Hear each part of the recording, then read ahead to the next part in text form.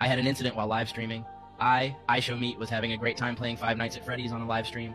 The viewers were excited, and I was too. But then, something unexpected happened that changed everything. I was at a scary part of the game, and I got really into it.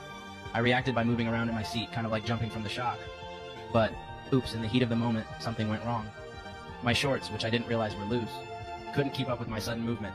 And before I knew it, well, let's just say I ended up exposing more than just my gaming skills. It was a total accident, and I was horrified when I realized what had happened. But it was too late. There were about 25,000 people watching me, and they saw something that they definitely didn't expect to see. The incident went viral faster than a rocket, and my online name, IShowSpeed, got a new twist: IShowMeet. It was a tough time for me. The internet can be unforgiving, and people started making fun of the situation. My career, which had been built on gaming and entertaining, suddenly took a turn that I never saw coming. The incident overshadowed all the hard work and dedication I had put into my content.